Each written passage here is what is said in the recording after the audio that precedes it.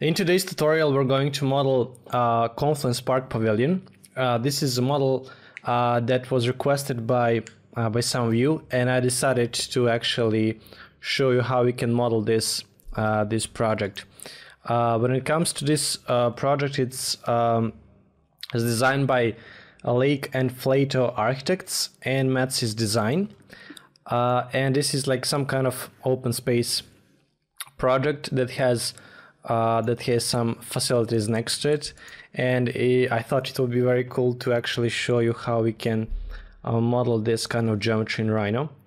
We will be using T-splines as a plugin, and this will help us to actually develop this geometry. In fact, the project has its own like diagrams here, like the development diagrams, so we'll be actually going through these and actually seeing how we can manipulate those and how we can use the information from here, so that we actually model this whole unit. We will be modeling only one of these modules, but you will see that once we model this one module, then all the other ones you will be able to use based on this first one. And let's get started. So first I'm going to import this base model in my top view here, and let's see if we can get this to work to scale. So I'm going to actually create a line from here and here. So I know this is 5 meters, so I'll be using actually here 5, so I know that this is how much I need to scale. And let's move this line up like so, and let's scale this from here until there. This way we know that this is 5 meters, so we are working in the correct scale.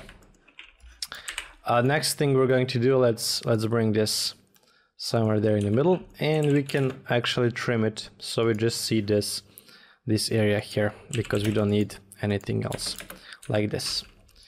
And the last thing I would like to do, let's bring actually this middle point in the center. So I'm gonna click here and I will type 0, 0, 0. This will bring my drawing in the center. And let's click on this guy and let's go to the transparency here and let's bring it down so that we see what we're working with, and then I will lock it.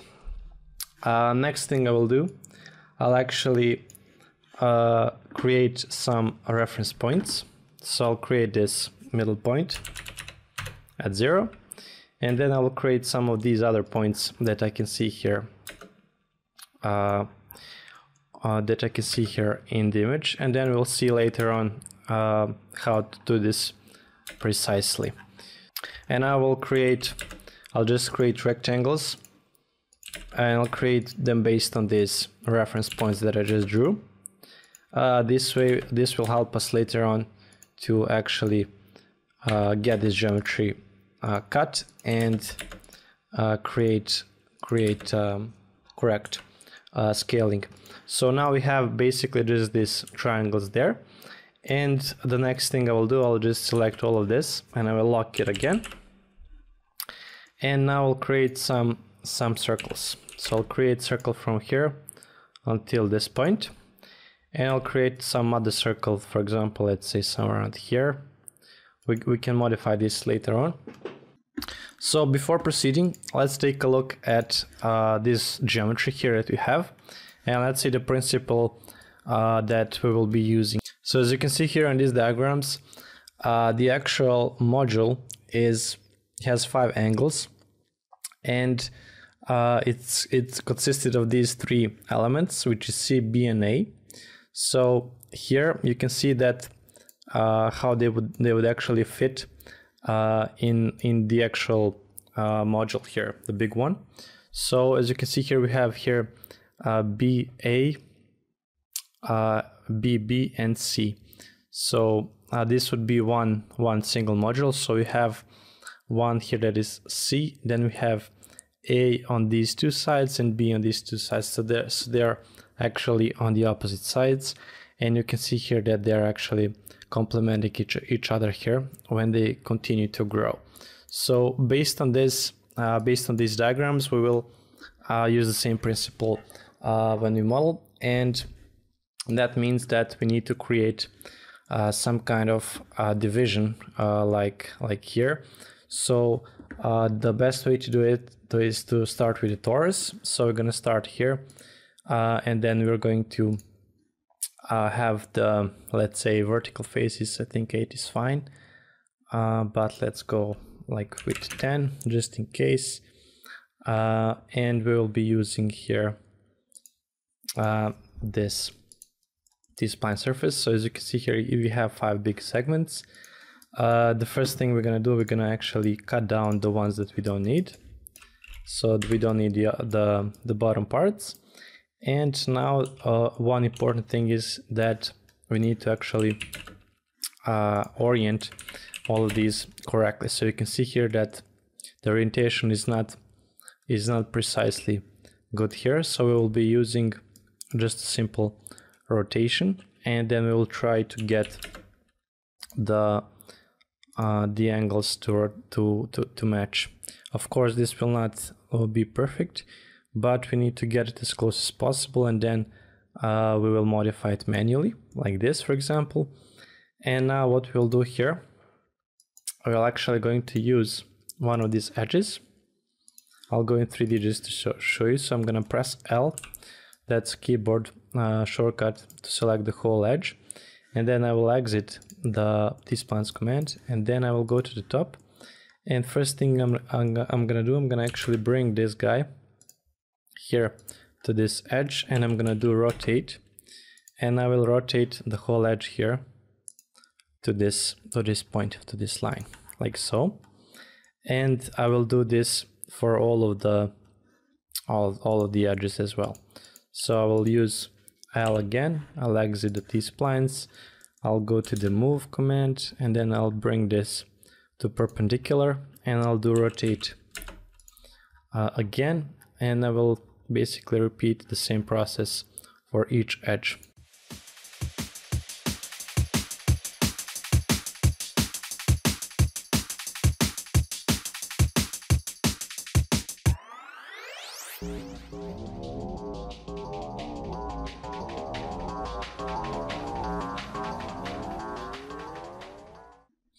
Alright, so once we have all these guys rotated, we can go again into T-splines, and we can see how it looks like. And as you can see, it's a little bit distorted, but that's just the way it is based on the geometry on the bottom. And now next thing we need to do, we need to actually play around a little bit with these edges, and we need to actually get all these edges to work with each other. So what we're going to do, we're going to actually let's start from here. We'll actually select all of these guys. I'm gonna select the edge and press L, and this way I'll be selecting all of these edges. And now I'm gonna just bring everything up, and then after that is done, I will actually deselect the top one, and then I will try to do the same thing with the rest. The point is here to actually, of course, get that overall modular shape, and then we will be continuing from there. You can see here that we have a little bit of a problem, and that's because we have these creases turned on for these top edges. So we will select all of these, and we'll say remove crease here. That will give us this kind of effect. And from there on, we will be using edges, and now we'll just try to get everything to fit and to have that shape that we wanted. Of course, you can always use Shift if you want to have the same scaling from 2 directions. So for example, I will hold L here, and let me show you. So if I hold L and I hold Shift here, you'll see that it will scale nicely inside, something like this. So right now I'm going to play around with this and try to get the shape as close as possible to the real thing.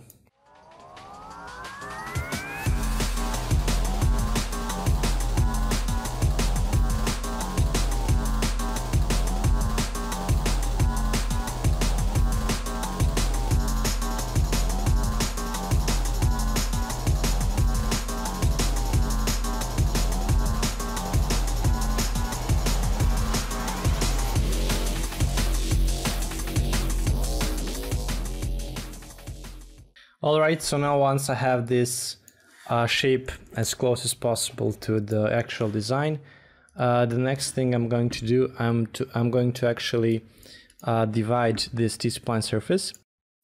So now at this point, we need to actually create this kind of volley that we see here, like this kind of transition here.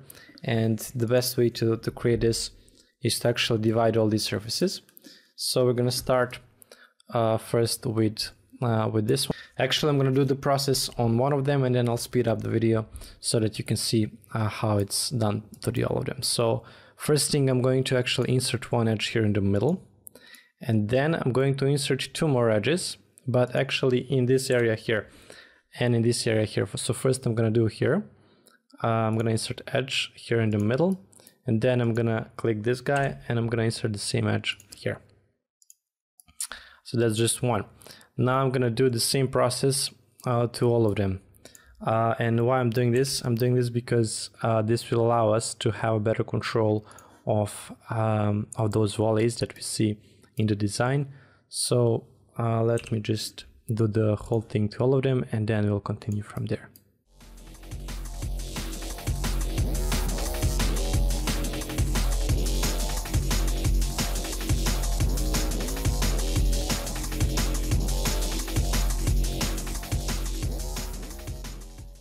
All right, so once we have all of this done, so I'm going to select, for example, here, I'm going to select first this edge.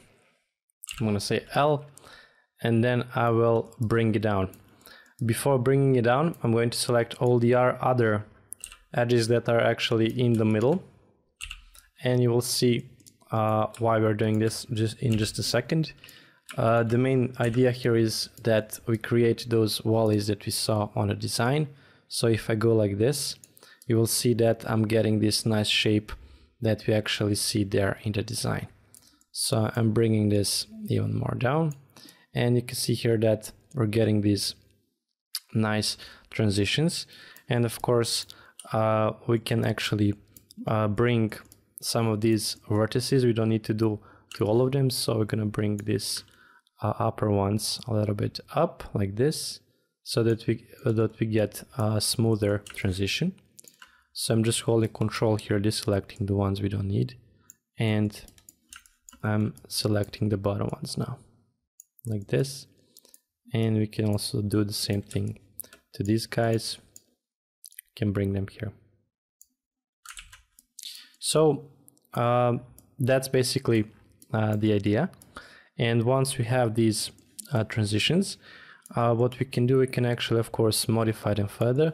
We can play around with this shape. We can, for example, control a little bit more these transitions. If we think they're too big or too small, we can bring these vertices up or down. That's up to you. But for now, for this tutorial, this is quite enough. And once we have this shape, the next thing we're going to do, we're going to actually unlock everything else that we had here in the scene. And one of those things were these triangles, if you remember, that we drew at the beginning. So I'll select all of these triangles first, and now I will say curve boolean, and I will actually get this outer shape. That's what I need. And now at this point, I will use this T-spline surface. I'll create a copy. I'll copy it in place, and I'll just hide one copy just for the case that we need to fix something. But now I can convert this to Rhino surface, and I can just cut it out like this. Let's do the split command like this, and now we have this basic shape. Another thing we can do, we can actually create some offsets here. So let's see 0.1, something like this, and we can do these offsets all around, and this will give us, for example, that transition that we have in the real design. So, and we're going to use them to cut this geometry. So let's do split, click here and select cutting objects, and now we can actually take out the surface, delete it. We can of course delete the bottom, we don't need, and we will create just one simple line here so that I can cut here the base as well. Let's do split. Let's select all of these guys, enter, and let's cut the bottom like this. And at this point, this is our structure.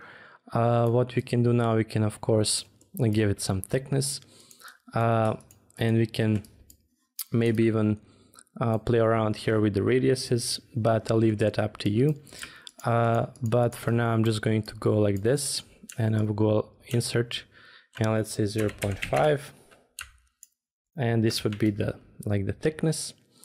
And the last thing that I want to show you here is that if you uncover this, and let's hide all of these guys on the bottom, we'll just need these outer ones.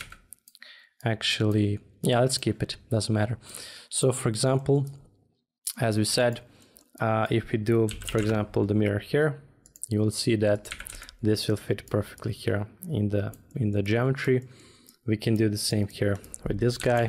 We can mirror it, and we'll get that structure that we just created. And you can see here that we have those transitions, and they're quite interesting geometry that we created. You can see here that the transition is not 100% right, because we didn't have the control here too much, but I mentioned that you can use those curves, and you can use it to actually cut all of this out. And there you go, you get the idea. The last thing that I wanted to say is that, for example, if you want to create those fillets here, you can go on the top view and you can create, for example, some kind of shape on top and do the mirroring. And now it's just a matter of putting the correct ABC modules in the correct places, and then you would have this structure. Hope that you like this tutorial. Let me know if you have any requests for any future tutorials, or if you have any feedback for me, that would be highly appreciated. And until the next time, see you and take care.